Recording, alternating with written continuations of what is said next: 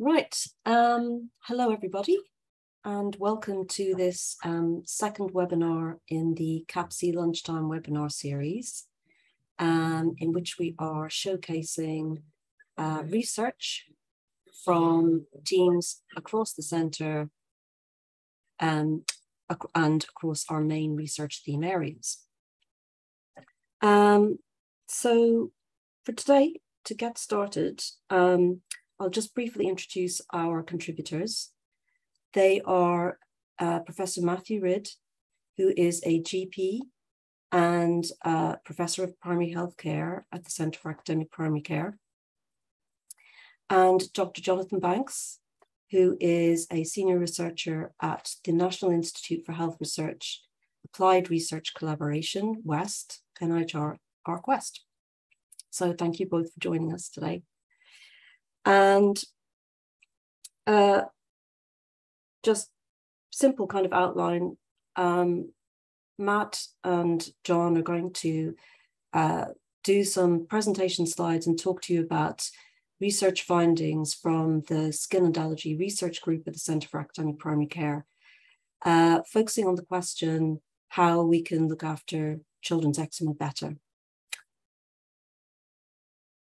You can, as people who are attending today, thank you very much for joining. You can post questions in the chat at any time from now until later in the webinar, when we will be doing a question and answer session.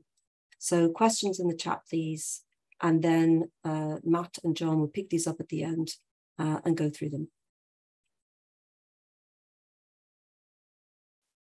I think that's it. We're going to experiment with trying a poll or possibly two, so we'll see how that goes.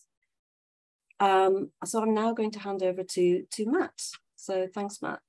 Great, thank you. This talk should be so good. We've actually got two title slides, so I'll move on to the next one. I don't know, should we try the first poll? Would that be all right, Helen? Because I'm just going to enlarge a little bit on how you introduce myself, and John and I will introduce us a bit further. But what would really help me, or I'm curious to know, is who you are. So if your screen is like my screen, you've got a little box that's popped up in front of my slide and it says, who are you? I realise that for some of these categories, you might be in both. You might be someone who has eczema and looks after someone with eczema. But if you wouldn't mind choosing the box that you think is best representations of you today, then that would be great. I think it's also hopefully of interest to you to know who's sitting in the audience with you virtually. Now, if that works, hopefully Helen will be able to share the results with us. Okay, that's great. So hopefully you can all see a box like I can that shows, so I'm not sure the actual numbers of people on the call, but just over half of you are a parent or care of a child with eczema. And then next are some research and clinical colleagues. Some people have eczema themselves, and then there's another category of other. So it's not the most carefully designed survey, but that's really helpful. Thank you. It's nice to know who's joined us today. So Helen's already told you a little bit about myself and John, and this is about the first slide. I think if every listener talks, first of all find out, what's in it for the person talking. Okay, so we don't have any commercial interests from this. It's just really an opportunity to tell us a little bit about the research that we do, to thank those of you who might have been involved in it. There is an invitation to get involved in patient engagement, but no obligation. If I have any competing interests, it's the fact that I've got members of my family have eczema as well and food allergy. John, do you want to introduce yourself? Yeah, thanks, Matt. So I'm John Banks, and I'm, as Helen said, I'm a researcher. I'm based at ARC West, but I also work with the primary care unit that Matt's based in. So I do qualitative research, which effectively means talking to people. We do a lot of in-depth interviews and sometimes observations to find out about people's experiences of a condition or delivering a new kind of treatment, those kind of approaches to research. And I've worked with Matt on a number of his studies, and I'll fill you in on that, our findings as we go through the morning. Great. So John is one of a member of colleagues who've helped me conduct the research. I just represent the team. John and I are both speaking to you from Bristol. There's a picture there if you don't remember what Bristol looks like, and there's the building that the centre is housed in. Okay, so broadly, this is what we're going to try and cover, and I framed it in terms of questions. If you like, there might be a bit of self-justification about why we're doing the research. I want to try and explain to you why we've done the research we've done, and indeed how patients have influenced that. And then you may be more interested in what the actual research says in relation to how you look after your own children. And then talking a little bit about ongoing work. So there won't be results from that, but the kind of things that are ongoing that, again, you might be interested in supporting or taking part in. So let's start at the beginning. The majority of you will know either by virtue of clinical training or by virtue of suffering or having someone with eczema yourself, what the condition is. And you'll probably recognize these typically sort of red inflammatory lesions that you get around the elbows and the knees, often seen on the children as well when they first present in infancy. And most children do develop eczema in the first 2 years of life. You can get it later on, and it can develop later in adulthood as well. The reason for the brick wall, though, is twofold. First of all, because one way of thinking about what the problem with the skin and eczema is to think of it as a brick wall, where you've got the bricks as the individual cells in the outer layer of the skin, and the mortar or the cement between the bricks and in the skin doesn't work as well. So it's not as effective as it is in normal skin in terms of retaining moisture and keeping things that are outside. I also think of it in terms of a brick wall. So if you're struggling yourself with eczema or with your child, it can feel like you're hitting a bit of a brick wall. And if you go into Boots or any chemist and look at the range of different moisturizers, for example, that can feel like a bit of a wall as well. So I think that's a helpful way of thinking about a starting place, if you like.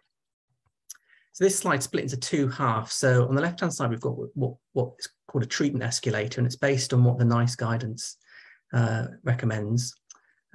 So it divides essentially eczema into three levels of severity. It's fairly crude, but it's a helpful way of thinking of simplifying things: mild, moderate, severe. And then as the severity increases, and so you're thinking of different treatment options, if you like, more invasive or aggressive treatment options. I think the key thing here is to recognise that emollients and moisturisers are recommended in all levels of severity, as are topical corticosteroids. The majority of children, all but the very mildest eczema, will need some, and you have increasing strengths of topical corticosteroids in line with what you need. The majority of our research in talk is going to focus on those two key treatments. I work with colleagues who think a good message for people looking after eczema is to think about two treatments used well: moisturisers and topical corticosteroids. But there may be other treatments that are appropriate for you or your child, particularly if you're towards the more severe end of the spectrum. But most children can be managed effectively with those treatments, because 90% of children have mild or moderate eczema and really should be within the remit of your GP to look after well. And it's a really common condition. I've got a statistic there. Overall, over 1 in 10 consultations are for skin, and a large proportion of those are for eczema. And so many people won't get anywhere near a dermatologist. And if the care is good, you should be able to be managed well in primary care. Hence the focus of our research in primary care as a GP. The challenges is that, and you may experience this or bring up in the questions, is that care isn't always that good in primary care. Being a GP is one of the best but the hardest jobs to do. Dermatology training historically hasn't been very good either as a medical student or when you qualify and do all the training to become a GP. That's made worse by the fact that a lot of the common skin problems we treat in primary care, eczema being a very good example, isn't necessarily the focus of a lot of dermatology research, which can be more sort of cell or lab-based or into more news conditions, or things that need to be researched but don't address the everyday needs that certainly I see in my patients. And historically, some of the research that's been conducted hasn't been as good as it could be because it hasn't involved everyone that's interested. So I may think I need what I think I need, what, you know, I may think I know what needs to be researched, but only by really working with patient partners to help prioritize those research needs, and by working with methodologists such as John, who bring particular skills, and people who are good at running trials and doing statistics. Only then can we really conduct good research that gives us decent answers. So the picture on the top left there is the fact that sometimes there's not a very good fit between the need and what you get in primary care, and certainly the need in terms of research. And the picture on the right is really about trying to put patients at the centre of things, really, and in this case, focusing on children with eczema. I think I'm going to hand over to John now, who's going to talk a little bit about the FIT, or people's experience of accessing care in primary care. Thanks, Matt. So the first bit of work that I'm going to talk about is some research that was done as part of the CAPC study. And this was to develop a written action plan for eczema. And I'm going to talk more about that later. But as part of this work, we wanted to find out people's experiences of how they kind of managed eczema, both from the GP perspective and from the patient. So we interviewed patients and we interviewed GPs and some other healthcare professionals as well. So this work kind of highlighted that GPs were confident in diagnosing eczema. That part of it wasn't an issue. But there was uncertainty around prescribing emollients and the topical corticosteroids. In terms of prescribing emollients, it was more around the kind of trial and error aspect of because there's so many different types and different and the emollients have different qualities that they weren't sure where to start or what was the best course of action. So there's trial and error, which is quite an unsatisfactory way of kind of managing a condition with something that characterized the GP and patient encounter there. For the topical corticosteroids, they were comfortable with the milder versions, but GPs were less confident when prescribing the more potent or even moderate corticosteroids. That was partly to do with their uncertainty, but also to do with their kind of, there was a perception from them that parents were fearful of this type of treatment. And so that kind of influenced the way their kind of confidence in prescribing it as well. And overall, there was a lack of, as Matt has already highlighted, they did highlight the fact that they felt there was a lack of dermatological training in their primary care experiences. And if you just click on that, so, you know, when we looked at what patients said and when patients' parents, when we looked at what GPs said, we could see a kind of gap between the two perspectives, the two experiences of the kind of the appointment or the consultation between parents and GPs. Parents would often highlight that they wanted more information about the cause or, you know, why their child had eczema, whereas for GPs, they saw it as an incurable condition. So their focus tended to be on management rather than the cause. And so, and then for patients and parents, they wanted to express their kind of experiences of for the child of having this condition, which had huge, significant psychosocial impact, you know, the just in terms of managing, applying emollients, the kind of impact on everyday life, things like just, you know, taking part in swimming, taking part in other physical activities. Whereas for GPs, that felt out of their control. So they tended to focus on, well, what's going on with the skin. Patients and parents tended to think in terms, they wanted to talk about what they saw as natural solutions, things that they could buy over the counter. Whereas for GPs, the focus tended to be on how can we kind of manage this through prescriptions. So there was what we identified, what we called a dissonance, a kind of a differential perspective between GPs and parents in terms of managing eczema. And this just didn't help with the decision making, or one of the key finding was that parents and patients didn't feel involved in the decision making, which when it comes down to something with so many different treatments and where, or, you know, you have to find the solution through trial and error, when you feel that there's this gap there, this is very kind of counterproductive in getting to the right solution. So this was a kind of an important finding in terms of developing solutions to eczema management. And I'm going to hand back to you now, Matt. Great, thank you, John. So I wonder how many of you that experience rings true, and you may say, well, why do research when we know that? Well, the point is this research hasn't been done, and so until you do these sort of, you know, very systematic and careful work, speaking to parents and exploring these issues, until it's kind of out there, you can't then convince people that need to pay attention about the need to address some of these issues. And one thing that does run through, I think, some of the research is the need for involvement in decision making. So hopefully we'll pick that back up again and start to answer what we've done to try and address some of these issues. Okay, so I've got a question for you. Where do you get your information from? I've got three images here of possible sources. Invited or not, you may get advice from your neighbour, or it could be a relative about what you should do or how you should approach your child's or your own eczema. There's plenty of news articles out there, either in the mainstream press or on television. And then, of course, the internet is probably the most readily accessible go-to information. And there's certainly no end of misinformation out there as well. The other theme that runs through this talk really is the fact that though we do and have led on lots of good research here in Bristol, we wouldn't have been able to do it without some key colleagues. And one of my key colleagues is Professor Miriam Sound, another academic GP professor in Southampton, and she's published a couple of papers around the challenges that parents have found around this information, particularly looking around the internet. You know, the papers are there. If you Google those details there, you'll be able to find them. But the titles tell you really what the messages are from there. So if you've looked online, it is a challenge to know what to believe and what not to. Lots of people are seeking cures, but my advice to you would be that if anyone's promising a cure, as in most things in life, if it's too good to be true, that's probably the case. So again, what we're going to do about it? Well, I'm going to give you a resource at the end, which is independent of people who need to sell things or make money from you or biased in any other way, where you can get some good, reliable information on the internet. Okay, so hopefully we convinced you a little bit about the need. You know, most eczema being diagnosed, looked after in primary care, most should be able to be, and the need for research to help support that. But if there are lots of things we need to research and better understand to improve the care of children with eczema, then how do we decide what to do first?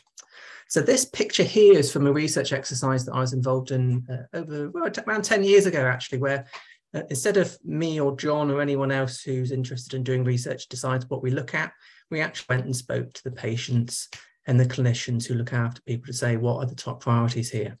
And in total, there are 14 priorities, and I've just picked out 4 here that we've began to or started to, or in some way are addressing through our research. So the top question was around, if you're going to use a moisturizer, which is the best one to use? How do you best use topical corticosteroids? Because safety is often the concern, as John's highlighted, both amongst parents and indeed GPs. What role, if any, does food allergy tests have in terms of helping look after your child's skin? And what about the role of skin infections? So I'm going to try and talk a little bit to those questions in the research we've done. Okay, so emollients or moisturizers, there's not really a distinction between the two. Emollients just tends to be a medical name for whatever you put on your skin to try and help restore what is essentially a dysfunctional or defective skin barrier if you've got eczema. And there are 3 main types. You probably already know this. So you can use some as soap substitutes, because some soaps, particularly if they're perfume, can be quite drying or irritant to the skin. You can buy things passively that you pour into the bath that are meant to help moisturize the skin. And I'm going to come on to a study we did looking at the effectiveness of that. But for most people, moisturizer are things you apply directly to the skin, both to help try and restore some moisture in the skin, but also potentially to act as a protective barrier to things that might irritate it.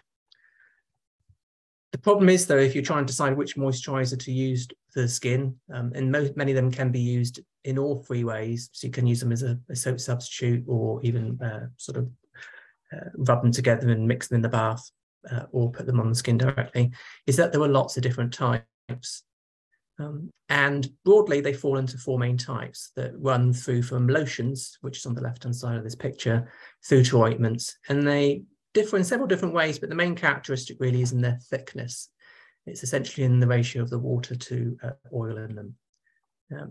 But a recent systematic review essentially identified no good research to guide whether anyone was better than another. Evidence that it's helpful in terms of symptoms, but not really other good evidence, which is surprising given how long these have been around and how core they are to the treatment of eczema. So I'm going to first of all address bath additives. Should you buy them? If you had them previously, or if you asked your GP about them, chances are they won't prescribe them to you. And that's not because they're mean and trying to deny you something. It's essentially because this study we did called the Bathe study didn't show that they added anything. So if you're using moisturizers well on the skin in a soap substitute or even in the bath, pouring this additional moisturizer into the bath doesn't do anything. We randomized over 580 children with a mean age of 5 years to bath additives or usual care, or bath additives in addition to good usual care. And we looked at patient-reported outcome of eczema severity, and we didn't see any difference over the follow-up period. And this was a decent, well-conducted study, and it made it into the BMJ and had a lot of media attention at the time. So probably not worth investing your time or money, because you'd have to buy it yourself these days, in that. But it is worth using moisturisers, as far as we know from the evidence. But how have you decided which moisturiser to use? We did a survey a few years ago, so this isn't brilliant science, but it's a helpful pointer, and again, may reflect your own experience. Of 170 parents and carers of children with eczema filled in our survey, over a third had tried at least 10 different ones. And when we asked them how they chose which ones to try or which ones they ended up with, they talked about a trade-off between whether it seemed to work and whether they liked it. Because if you're putting this thing on your or your child's skin several times a day, particularly if you've got a child who's not that keen to have it applied to their skin, then that's a key consideration. And the main thing they were looking for from the moisturiser was to reduce it, try and prevent flares, these inflamed areas of skin, and reduce the soreness. If you ask your GP, or at least until recently, what they'd recommend, they'd probably say an ointment. And this is, again, a very sort of crude survey of GPs attending a conference last year before we presented the results of a study I'm going to come on to about which is the most effective. And although some people thought maybe lotions, creams, or gels, which are those three of those four types I spoke to earlier, might be best, majority of people thought probably ointments, which are more like the kind of Vaseline type moisturisers. But GPs are guided what to prescribe by things called formularies. So these are just documents that different parts of the country draw up, usually on consultation with the local dermatology department, about what I or other GPs should be prescribing. But they vary across England. So if you look across England, there are 72 different formularies. Between them, they recommend over 100 different emollients. And not only do they contradict each other in terms of what they recommend, some of them have documents alongside them. We call them guidelines rather than formularies, and sometimes there are even contradictions within those areas. So if you're confused, if your GP is confused, it's not really surprising, really, because I don't really see the need to produce 72 different formularies when there's not good evidence for one emollient over another, until now. So I'm going to tell you a little bit now on this slide about the study. It might just take me a minute or two to go through it. So what we did is we recruited children in the Bristol, Southampton and Nottingham areas to take part in this trial, where we asked them to be willing to be randomised to one of these four main types, either a lotion, cream, gel or ointment, to use as their main moisturiser. Well, we actually followed people up for 52 weeks, but we asked them to try and stick with this moisturiser for the first 16 weeks. And they had moderate severity eczema. I'm going to have to praise you quite a lot to keep this talk consumable, but essentially this graph shows you all you need to know. So each of those coloured lines represents the average eczema severity scores for the children who were put into those different groups. And as you would expect at the beginning, if we've done this study properly, they've got a similar sort of score at the beginning. But as you look over those 16 weeks, there's no difference. Everyone's eczema seems to get a little bit better, but there's certainly no standout emollient there. It seems like they all seem to do the job. There are lots of different ways to look at whether a moisturiser works. We looked at them in terms of how the skin looked, whether it seemed to affect the child's quality of life, and other ways of looking at eczema severity. We didn't see any difference either in terms of how often you had to put it on or whether you use less topical corticosteroid.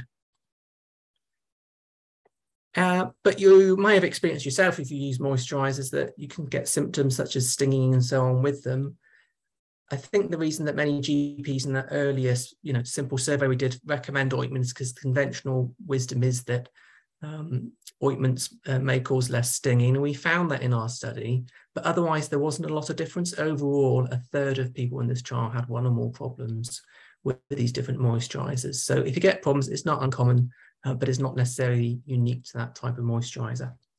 So you may say, well, that's all very good, Dr. Ridd, but does that mean we can, we only need one type, or they're all the same? Very much not so, because fortunately, due to the problem with people like John from the outset, we realised the numbers weren't going to necessarily tell us everything. So I'm going to hand back over to John to talk about the qualitative research in this trial. Thanks, Matt. So one of the so Matt's already mentioned about the kind of the way that people reflect on the emollients, and we've tried to look at their experiences through the lenses of either both effectiveness and acceptability. So how comfortable an emollient was to use, how the impact on it, on their kind of clothing, their day-to-day activities, but also the effectiveness, how kind of how well it worked for them. So we interviewed a sample of, well, 2 samples of people really from each emollient group. So for each of the 4 emollients, we interviewed a sample of people near the start of their treatment program, around about the 4-week mark, and then we interviewed them again at the end of the period to find out whether, partly one of the things we looked at the end was whether they continue with the emollient that they've been assigned to. So the findings in many ways mirrored the main trial. We found no clear preference. We find that experience of using each emollient type varied within. So for people using an ointment, some people find it effective, some people found it not effective, and that was the case for each of the 4 types. People valued, and in terms of how they evaluated an emollient, they focused on both effectiveness and acceptability. Both were very important, but effectiveness was the primary driver of preference. And you can see that in the quote at the top there. Well, you can see it in both quotes really, where the first parent is saying, we liked the way it went on, we found it much more easy to use, but it just didn't, it had, the effect was not good on the skin, so they didn't feel they could carry on using that. Whereas the one down further, the second quote is saying that the improvement, there was no real improvement in terms of the skin, but the comfort in using it, the acceptability of the emollient was much better, and so they decided to keep to stick with that one. It was being a much more nicer emollient to use. And so if you could just click on one, Matt. So as I've the real key here is the variation across the emollient types. There is a perception that the thinner types, the thinner emollients, are easier to apply, and the thicker ones might be more effective, but they're much harder to put on and use. But this didn't really pan out either, because people found, for some people, a thicker emollient meant that they didn't have to apply it so much. Some people, as you see in the quote there, whereas they found the thinner one easier to apply, they had to do it more, or they felt they had to do it more. And so it just so there was no clear pattern other than the variation in experience between individual families, between individual children, and the different emollient types. And this reinforced the message in terms of the best type of emollient is the one that works for the parent and the child. And the key to finding that the best type of emollient is to develop the dialogue between the GP and the parent patient, so that people become more involved in the process and more engaged. One of the things that I haven't put on the slide, but that did come up, was for a number of people taking part in the trial, which involved completing questionnaires, it involved some generic information about emollients and about eczema. It was a kind of bit of a refresher in terms of how to manage the condition. And so again, this emphasized the need for to build communication between the GP and parent and patient. And back to you, Matt. Right. Thank you, John. So I admit, when we first saw the results, I think some of us were a little bit disappointed that we find that one was any better than another, because it's nice to be able to provide, evidence that actually if you start here, we like to do better. But having had time to absorb this and share this with colleagues, and again absorb the findings of John's work with his colleague Eileen Sutton, we think actually it's quite liberating. So essentially, we think this supports choice. So the formularies that I talked about earlier, they should support all, or at least one of each type available for the GP to prescribe. But the research isn't much use if it doesn't get into practice, and to both get it into practice and help people consume it, we've developed this decision aid. So you can access this web address at the top there. I'll give it again at the end if you don't have a chance to write it down. But essentially, we try to keep it a fairly simple 2-page document that talks about the 4 different types, because another thing that came out from our research was that people weren't necessarily aware there were 4 different types. People talk about creams, but use that in quite a generic sense. They're not talking about a cream, they're talking about all the different types of moisturizers, but there are these 4 types. And then talking through what the pros and cons are. And there are lots of consideration that, again, you might be already aware of, whether it's time of the year, you might not like a heavy ointment when it's hot weather at the moment, or different body sites, or indeed as the child gets older, moving from, if their eczema persists, moving from childhood through into adolescence. So if you've got time after the webinar, I recommend you download and have a look at that, and any feedback around it would be very welcome. Okay, so I'm going to move on to the other biggie that we're focusing on for this talk, which is topical corticosteroids. So what I'll do, first of all, would you mind seeing if that second poll will work for us, Helen? 2 reasons, again, because I'm curious to see what your perspectives are, and also helps just break the talk up a bit rather than me and John talking. I haven't got a picture yet, Helen. It worked so well first time. I thought it really did, and now it's just showing me the last poll. So I'm just see if I can. What do I need to do? Oh, I see. We could do that again, but I don't think people No, would have it's fine. I've got it now. We're good. Okay, so you should have a little box on your screen like me. It says topical corticosteroid use. Do you worry about using topical corticosteroids on your child's skin? So I realize, again, it's not the perfect question, because you may feel different about your skin if you've got eczema to your child's skin, but perhaps just be consistent with how you kind of assigned yourself earlier, whether someone with eczema or care or someone with eczema, and choose a box. Again, maybe not the best question, but it just gives us a bit of a feel for what your thoughts are. I don't know if you can monitor how many responses you got there, Helen, and decide when to flash up the findings.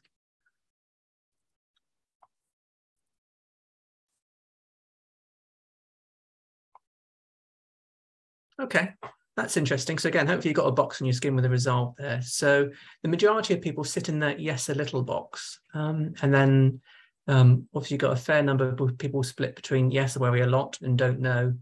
And the smallest proportion of those who don't worry. That might be because they've using very mild steroids, or infrequently, or don't need them at all, or maybe they've had some good advice around it. So that's really, really helpful. Because if you look in the literature around topical corticosteroid use, and most of the this is done in specialist settings by dermatologists, so they're not necessarily typical of the average person who's looked after by their GP. They write and talk a lot about corticosteroid phobia. So it's important to be clear first that we're talking about corticosteroids. These aren't anabolic steroids. They're not the kind of steroids that people take to build up muscles. These are essentially sort of hormones that your body naturally produces to dampen inflammation. And when people talk about corticosteroid phobia, I think that's unfair, because phobia is an irrational fear, whereas I think there is basis for people to be worried. So historically, mainly, the problems were mainly historical for when these products were first available, and people used them in high doses for long periods in sensitive body sites, and you do get problems potentially from doing that. But usually we're talking about, as I say, high strengths and sensitive areas for weeks at a time. And the dermatologists, again, I've done a lot of this research with, talk about the main problem or side effect from topical corticosteroid use these days is from underuse rather than overuse. So it's worth just kind of getting that out there, really. So this is a picture, and it relates to a review that colleagues in Nottingham and Southampton led on, looking around best ways and safety of topical corticosteroids. And I don't have time to go through all these different boxes, but essentially what I'm just trying to show you here is there are lots of different ways to think about which is the best topical corticosteroid and how best to use them. So it will vary according to older versus newer ones, whether you're using it when you get red skin or whether you're trying to use it to avoid inflammation to begin with, and so on. So again, this review is available online. I think I give the reference on the next slide on the Cochrane Library, which is always a good source of information. And they do put patient summaries, plain English summaries on there, so it's a bit more digestible. So if you're going to go for one source of information, independent of the resource I showed you earlier, then the Cochrane Library is a good place to go.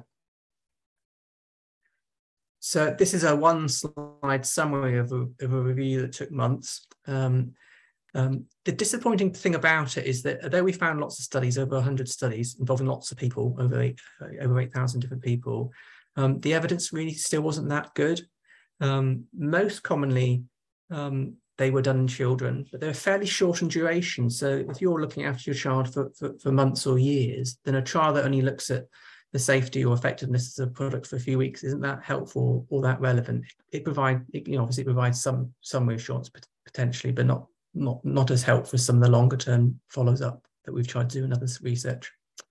But the messages from it are, is if you're using topical corticosteroids on your child or yourself twice daily, there's probably no additional benefit. This evidence is strongest for when you're using stronger steroids, so moderate or potent. But I think consensus is this probably applies to weaker ones like hydrocortisone as well. So if you're using it twice daily, then unless you've been specifically told to by your clinician, you might want to step down to once daily. The strength of the steroid you use probably does match the severity of eczema in that kind of crude way that I showed you at the beginning in terms of the treatment escalator. How you define mild, moderate, or severe eczema isn't well determined, but essentially, if with your GP, whoever's helping you look after you or your child's skin, if you can agree what the eczema should look like, then if you match that with the appropriate steroid strength, then that's probably the best way to treat it. You may or may not have come across weekend therapy. So this is approach, instead of reacting to the skin becoming red, is instead using topical corticosteroids in a way to prevent the redness to begin with.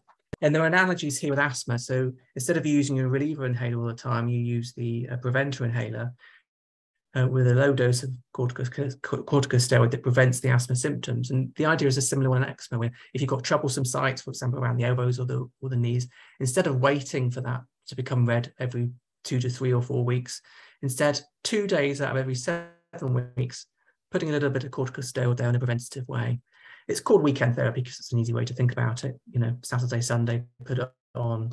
But it doesn't have to be, obviously, Saturday or Sunday. It can be any 2 consecutive days in the week. This message is getting out there, but again, your GP or some of the other people you might interact with, pharmacists, may not be aware of this, but there is good evidence from that. So that's good to know. And again, the data isn't brilliant in terms of providing reassurance around skin thinning. Talking to that question earlier, you know, which are the best and safest topical corticosteroids to use? But despite that, what there is reassuring. So in this sort of subsample, over 3,000 people, less than 1% had any evidence of skin thinning, which is a commonly reported concern. So again, I think the treatment does have to be individualized to you and your child, as I say, according to the severity and the site of the eczema. But I think you can take some reassurance from this.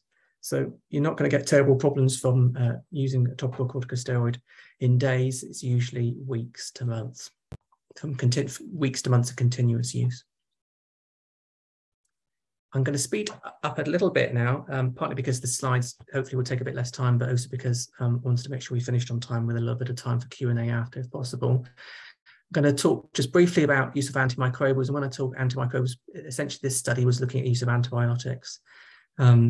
So you may have been offered or used an oral or a topical antibiotic on your child's skin before, because it may have looked like it may have become infected. Concern is that we probably overuse antibiotics in this situation as well as other situations such as colds and coughs and so on. This particular trial, called the CREAM trial, potentially confusing. It's just an acronym for the trial because CREAM was a nice way to say Children with Eczema Antibiotic Management Study, but it was actually comparing placebo, so an inactive treatment, with an oral antibiotic. Essentially, we compared over 100 different children, randomized to different groups who had clinically infected eczema, and we didn't see any difference. So for the children who took part in that study, there was no additional benefit from oral or topical antibiotics. Obviously, depends a little bit on how severe the eczema was. We asked GPs to recruit children into the study. So if it was very severe and they felt they couldn't wait, to potentially have active treatment, they didn't come into the study. But essentially, there's another message there around appropriate strength of topical corticosteroids. Essentially, if people stepped up treatment from, say, mild to moderate, they did well, just as well as anyone who got the antibiotics. Okay, this is a biggie, food allergies. It's a complex area, and that's why we're doing research in it. Important things is to kind of understand the background first, is that there are two main types of allergy. There's the immediate type of allergy that tends to get a lot of press and has tragically led to deaths in young people, whereby you might get wheezing, vomiting, rash, or worse within 2 hours. And then there's the so-called delayed type allergy, which tends to be the ones that people most worry about in eczema. So what's the link between eczema and allergy? Well, again, we need to do some research to try and inform our understanding of it. But we know that food allergies, immediate type food allergies, are more common in children with eczema. And your child or you yourself may have developed a food allergy because you had eczema that appeared earlier in life, say at month 2 or 3, and was more troublesome from an early on. So those are the children that are most at risk of developing it. The question most parents ask GPs, or I think most commonly asked, is around whether they should have a food allergy test to guide their child's diet. You know, could it be the milk, wheat, egg, so on, that's causing these long-term eczema symptoms? It might be the kind of advice, you know, you were given over the fence, or you've picked up through social media that you should cut out X, Y, and Z. The problem is that tests are imperfect, and as I put there, are mainly used for immediate type allergies. So if actually you're trying to answer the question for delayed type allergy, we don't know whether they're any good. And again, if you've had conflicting advice or have sought out the information or unsure what to do on it, that's not surprising. Lots of parents do commonly restrict their child's diet or modify it to see if it makes a difference. But there are risks associated with that, either in terms of their nutrition or indeed potentially promoting allergies, food allergies. If you ask different groups, so this little slide here is we did a survey of GPs, pediatricians, people who specialize in allergy, and skin doctors, dermatologists. If you ask different groups when they would use food allergy tests when there isn't a history of a reaction to a food, essentially you get variation both within and across the different specialities. And they're not necessarily to blame. Essentially, there's no good evidence to inform their decision making, so they just go on good in their own clinical experience. So something needs to be done about this, and we're trying to do this through the TIGER study.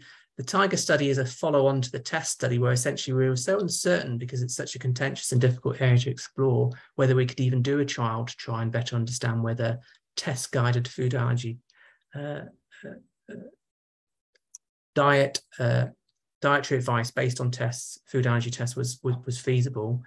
We found that it was, so now we're just in the process of setting up the follow-on trial, the TIGER trial, which will try to answer the question of whether test-guided dietary advice improves control in children between 3 months and 2 years of age. There's a link to the test study at the top and the Twitter handle that we use for that study, and in the coming months they'll move over to the TIGER study if you're interested in finding out more, or just drop us an email at the address that I give at the end. Okay, so John and I have talked quite a bit. We're going to try and help you put it all together now, so I'm going to hand back over to John. Thanks, Matt. So I referred earlier to the Apache study where we spoke to parents and clinicians about their experiences of eczema diagnosis and management, and this was to prepare a piece of work around to develop what's known as a written action plan. Now, written action plans are individualized documents, or they could be electronic or printed, that give guidance and instructions for patients and parents that have been drawn up together with the clinician and the patient, so that people go away with a clear sense of what they need to do and how they go about it. These have been used for previously for the treatment and the management of asthma, and have been shown to work well. So we looked at whether we could develop such instruments, such tools for eczema. And like I say, so the initial part was finding out about, from parents and GPs, their experiences, but then moving on to what should go into this kind of document, what would be helpful both for clinician and for patients and parents. Once we'd done that, we started to draft a written action plan, a document that we could put to people, and we went back to many of the participants, and we put them all into a room in 2 different focus groups to help sort of define, refine, build a consensus about how this written action plan could work and how it could work well. And so if you go on to the next slide, Matt. So the things that was highlighted as important was that there should be individual action steps for maintenance and flares. So what's been agreed between the doctor and the parent about what should be done, what emollient, when the emollients or the steroids should be used, when to apply them, and if they're not working, at what point should we go back and seek medical advice? What point should we say, oh no, I need to go to the doctor here? But it was also important because some of those things around beliefs that we've highlighted about parents and GPs having different perspectives and different focus, we also thought it was important to have some generic information about eczema, about the causes and the rationale for using the different treatments, what can trigger it, when it's appropriate to have steroid support, when it's appropriate to have antibiotics, but also to record the treatment preferences. One of the things that GP has highlighted is that when people come into the consultation, they don't always remember the treatment they previously had. So when you're working with a kind of trial and error approach, that becomes quite challenging. Another important element was signposting to further information. So often videos can be quite helpful. We included a section on how to apply an emollient, the kind of volumes that should go on there. If you flag up the next screen, Matt, this shows what our written action plan looked like, or at least so there was 3 pages, and these are the 2 main pages. The third page was the documentation of previous treatments. So you can see there that people can fill in all these different parts. So their moisturizer, their non-soap product. There's a video link to application. Again, there's a video link to application in the one below. So they've got things there for different elements of different parts of the body. So often people are advised to use different treatments for the face and for the general body. And then at the bottom, you've got a timeline. So if these things aren't working for you, come back to us, as the GP's saying, and but give it a go over a number of days. But if it's not working, then come back to us. And then over on the right there, there's that generic information, which people have been. It's just nice to have something to hand that kind of reinforces some of the issues that we've been talking about. We talked about whether this should be downloaded, whether this should be electronic, or whether this should be a paper thing. And it may have moved on since we did it, but parents really like the idea of having something they could just stick on the fridge and refer to if there was any confusion or uncertainty. But for GPs, it was important that they could have this within their electronic records, fill it out, print it out, and then people could go away with it. I can see there's quite a lot of interest in it on the chat, and Matt's highlighted where it can be downloaded from. So it is still available, and hope I think that the power of this is it kind of reduces that gap that we highlighted between parents and GPs. It reduces the element of parents and patients, older children want to be involved in this as well, I should have said, but it reduces that kind of feeling of non-involvement that we highlighted earlier, or it has the potential to anyway, I should say. I think that's it on the written action plans, Matt. I'll just hand back to you for the final few slides.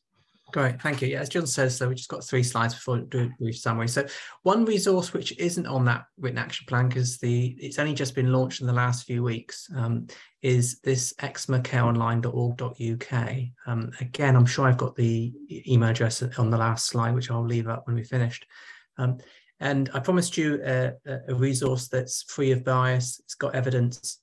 And it's actually shown to work as well. So again, this is hot off the press. The results in the study aren't published yet, but this is an online resource that you can log on to and freely use.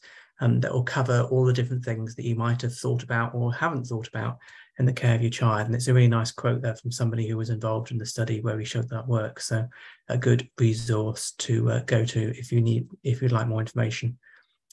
And then this is another bit of ongoing work. So these trials that we've talked about have taken years of work. So I set out 10 years ago trying to undertake the best emollients for eczema study. We've got lots of other questions that need to be answered, and we can't afford lots of trials which take a long time and cost lots of money. So I'm working with colleagues in Nottingham, Centre for Evidence-Based Dermatology there to do this rapid eczema trials, where essentially the idea is you get essentially one sort of, they call it a platform, where you have a series of trials that run out one after another quite quickly.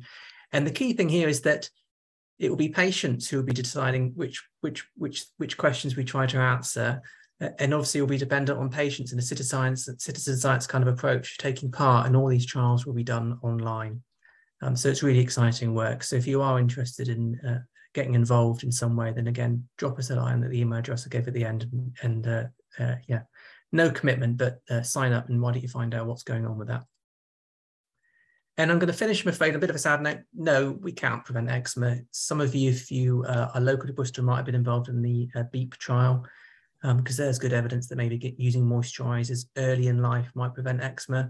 The trial was negative. Again, if you go to the Cochrane Library, you can find this review, which has pulled in other studies which have sought to do the same thing to find out whether we can prevent eczema by that route, and unfortunately not. So yeah, watch this space. There are other studies looking at potentially earlier treatment of eczema using topical corticosteroids, but emollients don't seem to help prevent it, but do continue using them as a treatment. Okay, so I'm going to try and summarize then. So a few bullet points here. So first thing is, be careful of what you read or see on the internet, unless it's from a good resource like Eczema Care Online or hopefully our resources.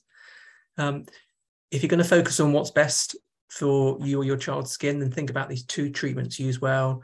Find a moisturizer that or moisturizers that you and your child are happy to use, and get some advice so you can feel safe and confident about the use of topical corticosteroids. The resources we've highlighted, encourage you to have a look at those, whether it's the written action plan that John's just talked about, the decision aid that I mentioned earlier around moisturizers in the Eczema Care Online resource. And there are a few things that you can probably stop doing and not bother with if you're using them. So not using bath additives. Antibiotics probably won't help unless you've got really good going clinical infection. And in the moment, try and be as inclusive in your child's diet as possible, unless of course they've already established an immediate type allergy. But the Tiger trial will give us more information in a few years. And if you feel inspired in some way to join us, because as I've said, I've tried to make it clear throughout that the thing that's run throughout this is patient involvement in our trials, then let us know and you can come and join us. So as promised, there's the two key website addresses there, eczemacareonline.org.uk, and then the Bristol one will take you to the moisturiser decision aid in the EWAP. You can drop us a line at the university through that email address. I'm on Twitter, as is John. And I think we've got a few minutes spare to try and pick up the questions. So I guess I'll look to, does that sound all right, Helen? Yeah, that's great. And thanks both of you for a really fascinating series of slides and presentations. And hopefully that's been really helpful for everyone who's joined us today. So yeah, Matt, if you want to, there have been a couple of questions popped into the chat. I'm happy to try and pick those out if you want, or if you want to have a look at them. Yeah, no, I'll pick them off if that's all right. So we can get through. I'll keep it fairly brief. Obviously, we can't give individualized advice, but if you haven't come across the written action plan, then why don't you download it and take it along to your GP the next time you go in.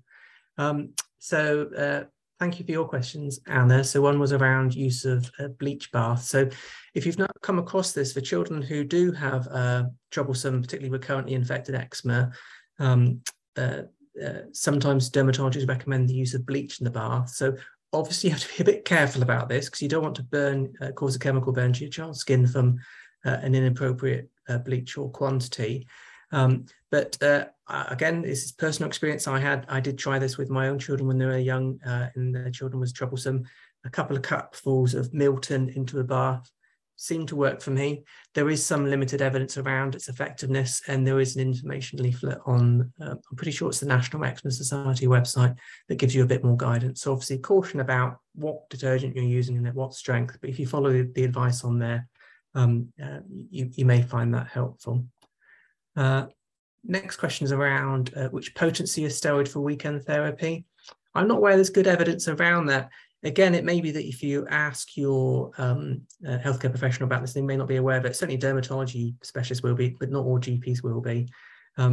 It probably has to be in discussion with them. Again, if you're getting milder eczema, probably match it with a milder steroid. I think dermatologists' view is that in primary care, we're much too scared of moderate potency. They feel that hydrocortisone, maybe for lots of people, doesn't add anything. So it may be that a moderate potency, something like Humavate, you might have heard of that, is appropriate. But I think that's an individual discussion with whoever advises you on that, because obviously they'll need to prescribe it accordingly. Thank you for the comments around the written action plan. That's really gratifying, but really reflects, I think, the patient involvement we have and the good work that John and our colleagues did, getting that document right on what people were telling us. And I've popped the address in there. It's the same one as is on the slide that I find it. Have I missed anything? Joanne says, are you looking for public involvement in adult with eczema? Please do drop us a line. Yes, our work, as you will have seen, is I'm going to unshare the screen now, if that's all right. Our work, as you will have seen there, is focused on children, but particularly the Rapid Eczema Trial Programme that I've talked about, and colleagues that I am working with, for example, in London, are trying to do some research to help adults with eczema. Unfortunately, you may have been told, either yourself as a child or for your own children, your child will grow out of it. A fair proportion will outgrow eczema, but up to 1 in 10 or more will have persistent eczema. And so if that's the story for you, then yes, there is a need for more research. So again, drop us a line, whether you're volunteering for yourself or you and your child, and we'll put you in touch with people who are leading on research in that direction. Just looking to see if I've missed any other questions in there. Helen, can you see anything that I've missed? Or John, anything you want to come in as kind of closing remarks? No, nothing more from me, I don't think, Matt. I mean, like you, it's nice to see the feedback on the written action plan.